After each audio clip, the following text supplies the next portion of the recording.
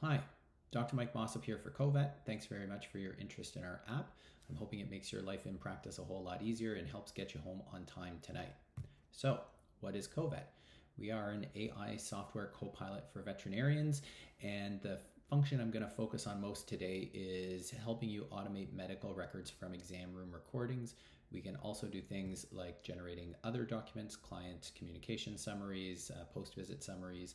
We can summarize medical histories from PDF documents and photographs of handwritten text, but we're going to get into those in another video. So to get started, go to our website, co.vet. You can sign up for an account and start a free trial. You'll receive an email prompting you to download a mobile application to your device. You're mostly going to want to use a mobile device to record in exam rooms because the microphone quality is quite good. But you can access CoVet through any desktop via a web browser by going to our website. And typically I'll have a web browser open with CoVet in the doctor's office where I can do things like edit records and copy and paste records to our medical record software, which I will show you in a minute. But to get started, I'll activate my cursor here so you can see what I'm doing. You're going to start on the current case screen. This is past cases, and then you've got profile and settings over here.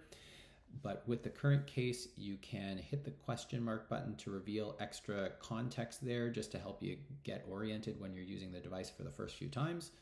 And the blue button here is to submit feedback. That's a good way to let us know about any problems you're having or really good things that are happening. It just helps tie the feedback to your specific case and will help us troubleshoot faster. So most of the time, you're going to want to hit the new recording button. I'm going to do a very brief kind of dictation type thing. Obviously, it's going to be a more natural conversation most of the time with you and a client, but CoVet is very good at parsing what is medically relevant and what is not. I'll also point out you can start and stop the recording multiple times. Sometimes I'll do secondary recordings after an exam to add additional information. And you can both reveal a timer there. You can see how far ahead of schedule you're running today, as I'm sure is always the case. And then you can add additional notes, which I use for things like tricky name spelling, stuff like that. If the pet has an unusual name, typing it out there will help the AI populate that correctly through your document. So again, we're going to start recording. You should always ask for consent while recording. I typically say I have an app on my phone. It listens to what we say and helps me write notes. And I want to make sure you're okay with that. But that being said, today we're looking at Lucy. She's a 2-year-old female spayed Labrador. And she presented for a 3-day history of diarrhea. Otherwise, she's doing great. We did a physical exam. She weighs 28 kilos. Her heart rate was 110. Her respiration was about 32. Little overweight, body condition score of 6 out of 9. And her physical exam was unremarkable with the exception of a small lump on her left thorax, 2 centimeter by 2 centimeter subcutaneous soft mobile mass. So we talked about the diarrhea. We ended up sending a fecal sample for testing, but in the meantime, we sent Lucy home with some Fortiflora, a probiotic, with instructions to give 1 packet once a day for 14 days.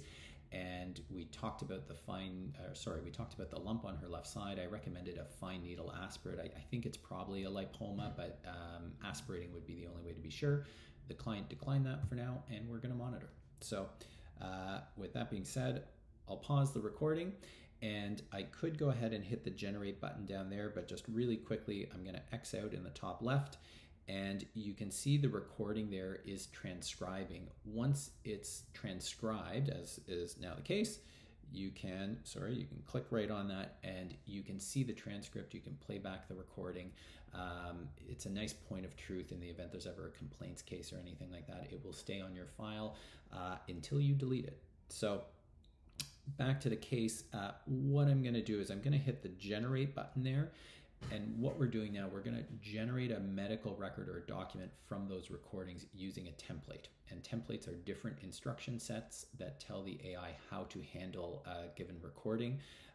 You can see here there's record templates, summary templates, and email templates. Vast majority of the time, at least when you're getting started, you're going to want to use one of these SOAP ones. I like the default normals. Basically, if I haven't verbalized something, it's going to plug in some normal findings for me. So hit the generate button there. and we're off to the races. What I will do now, I'm just going to flip over to my desktop screen to kind of show you how I would do the copy paste function. And we will flip over here. You'll notice a couple things. So number one, the case has been named for us already. Usually we will look at the information in the recording and name it appropriately just to help you keep track of things. If you do want, you can name it something else. You can kind of override that automatic naming. And as we're waiting for this, like it usually takes 2 or 3 minutes for a typical recording. You can go wash your hands, grab a bite to eat, catch up on another case, things like that. But clicking in here, you can see we're following the standard SOAP format, but quick history of the presenting complaint, the lump on the side. As you move down to the physical exam, it's picked up on a lot of what we've said, including some default normals that we've plugged in here. And keep in mind, you can tweak or personalize what is the default normal, but it does pick up on the mass on the side, and we get a nice, concise assessment, and then kind of a plan detailing what we talked about. We try and single out things like client declining specific information, that sort of thing. So we've got a record. In terms of moving this over, it's a copy paste function. So you'll notice when you hover over any section, you've got this copy button, copied to clipboard. You just go over to the subjective section in your records and you can paste there. For those of you that have the ability to paste everything into one field, you can use this context button and go copy entire content. It will paste all 4 sections in one go, nicely formatted. It's a little faster. You can also email the content to yourself or to a client. And that covers the basics. So I hope that's enough to get you up and running. Do let us know how it's going. You're welcome to submit feedback anytime, or you can email us. My email address is mike.dbm@co.vet. I'd love to hear from you. I'm happy to help you along, get things working exactly how you like. So have fun, and thanks very much.